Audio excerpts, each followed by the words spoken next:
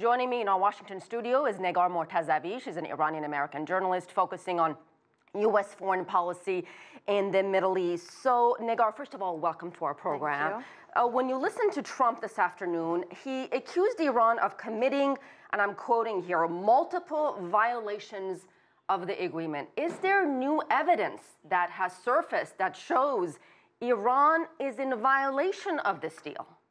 It doesn't seem like it. The U.S. administration has not provided any evidence. The IAEA, the International Watchdog for Nuclear Energy, has repeatedly affirmed that Iran has abided by the agreement. And even last night, Secretary of State Tillerson and Secretary of Defense, and the National Security Advisor McMaster, in a press call, reaffirmed that Iran has not violated the technical terms of the JCPOA, but at the same time, the administration is going to go ahead and decertify this report that the White House would be sending to Congress, which is the sort of contradictory point of this strategy, but it is what's going to happen. So when you refuse to certify this agreement, which Trump did, does that pave the way? Is the U.S. one step closer to actually pulling out of this agreement? Basically, what is next?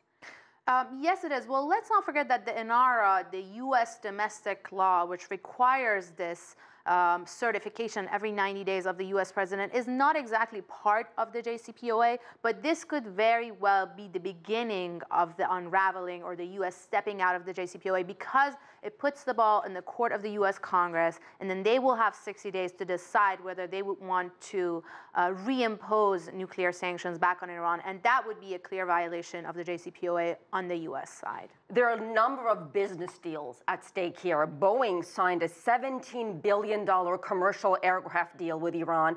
What's going to happen to these deals? Well, nobody knows yet, because until both parties or all parties still stay in the JCPOA and the nuclear-related sanctions are not reimposed by the U.S. Congress, Boeing can still go ahead as far as the deal with Iran. But again, the fate of these kind of business deals, especially with American companies, is going to be in the hands of Congress after President Trump decertifies.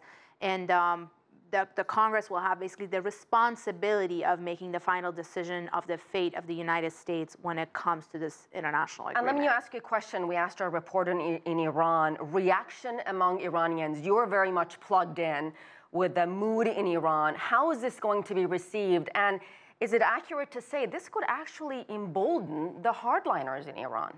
Definitely.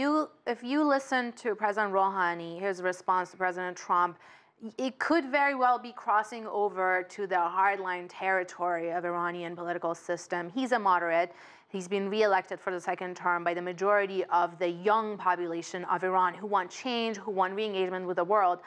But he says, he specifically told President Trump that you cannot divide the people and the government of Iran, and we will stand united against the enemies. So if the United States or if the West tries to become or portray itself as the enemy of Iran, that would ultimately make the moderates reunite behind the hardliners and basically embolden the most hardline, militaristic parts of the Iranian political structure. And I think there is a big concern about that. Negar Mortazavi, thank you so much.